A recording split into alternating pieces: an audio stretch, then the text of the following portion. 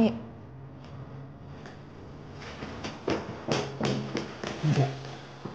回来吧，回来吧，你别离开我好吗？对你。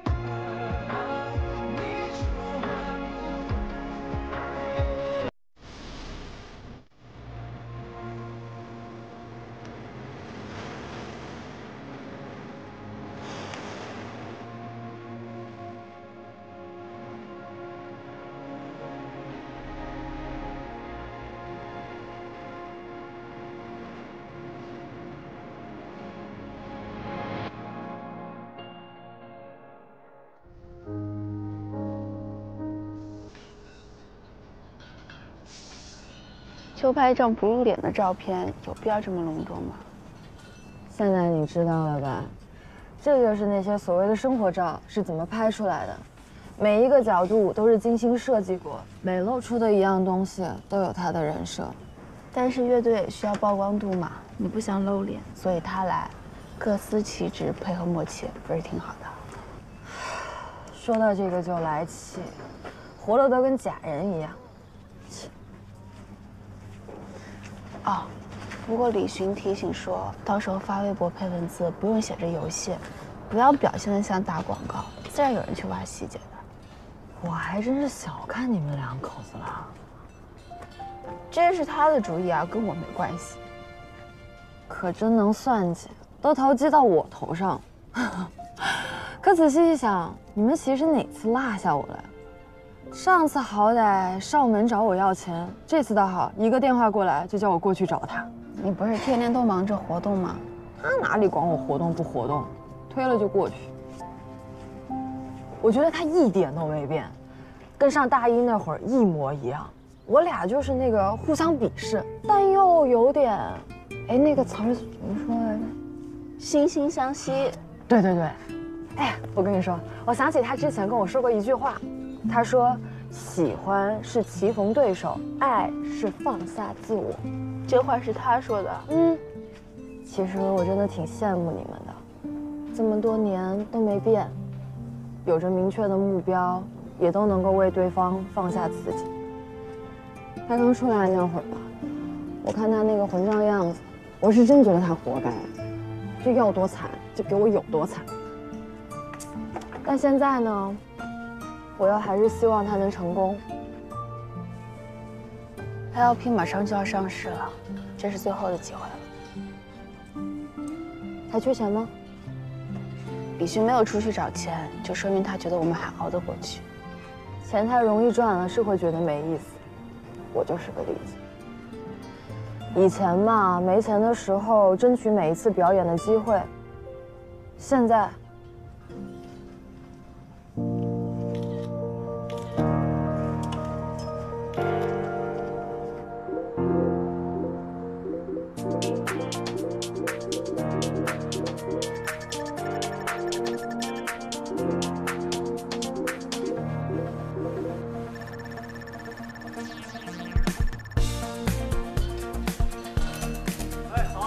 下一组拍摄人员马上就到了啊，准备。哎，各位这边请。好，来，待会儿咱们再拍一个镜头。记得这边。好，需要你下车了，马上就来。得，走。哎，我站哪里啊？我站这儿。自己挑，我站这儿。挑我。坐这儿。别来这儿。来，啊，换一张。海儿。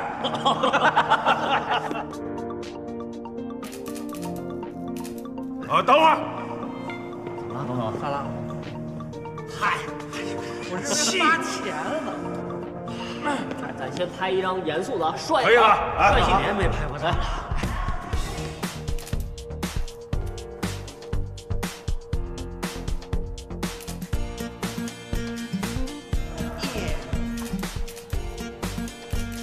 我觉得啊，应该让两个组长单独拍。1、2、3。来。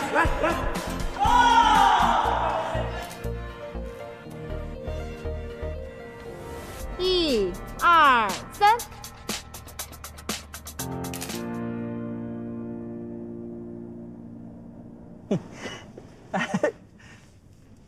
穿上都还不自然了。哎，这张大家都不错啊！啊，什么不错，我就办整理。就这张吗？就这张，这我就办整理，就定这张了。就这张。您这西装一穿身上，那就是福布斯排行榜至少前50位。行了，你这照的跟大傻子似的，你真是。真挺好的，何必妄自菲薄？就是不像郭小件啊！那衣服是你爸的吧？怎么穿着像洗浴大堂经理似的呢？拉倒吧你！我穿着多像专车司机啊！哎，不要侮辱专车司机。咋了？我提到专车司机的那个，就这张，你看，哎，这个怎么这么像那个什么？咚！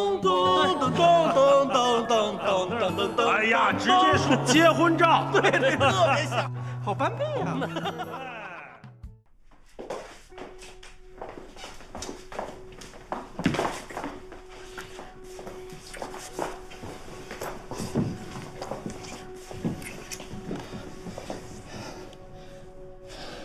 娜娜，我有件事情要跟你商量。什么事儿啊？现在只有你能帮我了。怎么了？发生什么事儿了？李寻的恋爱盲盒流水已经破1000万了，现在已经有好几个大的投资机构开始接触他们了，而且现在只是一个开始。破1000万，听起来也没有什么大不了的呀。现在是没什么，但是这个市场风向非常的危险，一旦他们有钱了，我们没有产品和他们对抗。你也看到了，飞扬的网络我根本黑不进去。那你想让我干什么呀？把恋爱盲盒的游戏源代码拿过来。怎么拿？你现在还可以接近李寻的，对吧？你今天做的一切，就是为了让我去拿代码呀？娜娜，我们现在是绑在一起的，我不是为了我一个人，我没有办法再放任他下去了。李寻的手段你是知道的，只要他有一点点机会咬死 LP， 他就不会放过我。只要他不放过我，我们就什么都没有了。娜娜，恶心！你也是恨他的对吧？你也是想看他失败，想看他向我求饶的对吧？你弄疼我，你放开我！还是你舍不得了？我没有。你不是一直想着李寻的吗？多好的机会啊！我送你去，我送你去。你疯了吗，高建红？你知道你自己在说什么吗？你别在这儿给我装了！你早就迫不及待了吧？迫不及待想要跟他弹琴，想要跟他暧昧，你早就在心里面想过无数次了吧？啊？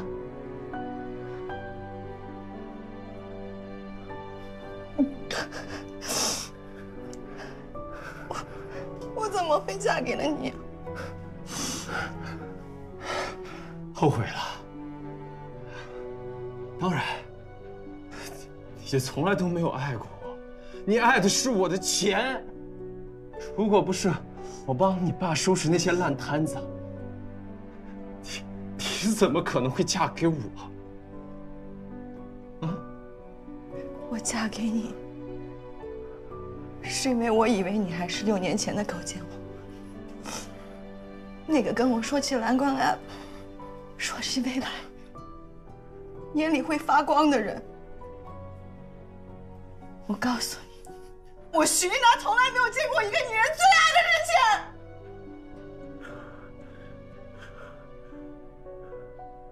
你让我做这件事儿，我不可能会去做，你别逼我。